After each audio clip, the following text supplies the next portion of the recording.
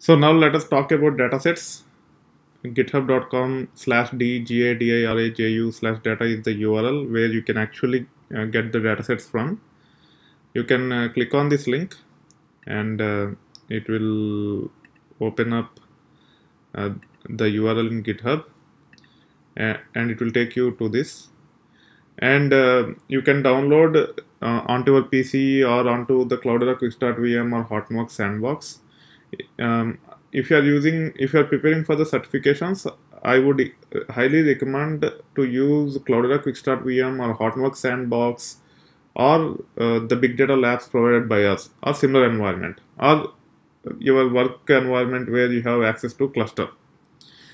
So you need to make sure you copy the files onto the Cloudera Quickstart VM or Hotmux Sandbox, because from your PC you will not be able to directly upload the files into HDFS. And that's what will be expected even the certification. They will give the files in local file system to which you will be connecting to give the certification, and from there you have to copy the files into HDFS and you might have to process the data. So for all those practical purposes, you need to clone or download the files on virtual machines which you set up to practice for the certification, or on the lab the data is already available. And now I will show you how to, or give you a few instructions about how to get this data onto your environment where you are practicing for certifications. And those environments could be Cloudera Quickstart VM or Hotmux Sandbox or gateway nodes or edge nodes for your work environment. Either you can use git command line such as git clone and give this path which you see here, and it will set up the environment for you. Even if you don't have desktop or graphical user interface for your clients to the big data cluster, still you can use git clone, something like this.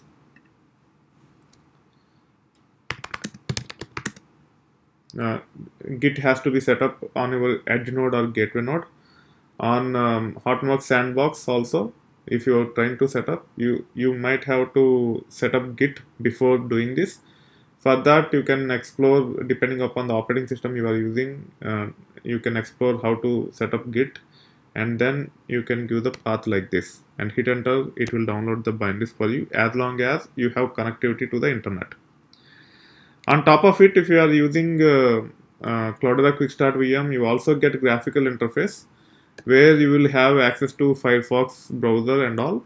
You just expand this and then download zip, and the zip, the entire data sets will be zipped and downloaded onto the piece, onto your Cloudera Quickstart VM, and you just have to unzip and you have to put wherever you want, and then you can start leveraging those things. On the lab itself, the data is already available in the local file system under /data. You can see the datasets. Most of the datasets which are in Git are here. Now if you want to just copy the data I have already shown, you just have to say Hadoop fs-ls. Let's say I want to copy retail_db from data. On your virtual machines or any other environment you are using which have access to cluster, you just have to say give the appropriate path to which you have downloaded the files, and by saying retail_db I am recursively copying everything from that directory into this location. Okay, so I have already done and it's already there, so I'm just deleting it, but that is the command which you can use. And I can verify that by saying -ls command user dgajraju retail_db, and you can see all the files that are already copied. If you just want to check the size of this, you can say -du -s -h and give this path, and this is very small data set, but it comes very handy to explore the stuff functionally. So all the files together from the 6 directories which replicates tables have 9.1 megabytes of data only, but functionally you can explore a lot using these datasets. So now let us understand what this retail DB is. So it has 6 tables or 6 directories simulating the table structures in the database, and there are 4 master tables in it: customers, products, categories, departments, etc. You can also run wc-l command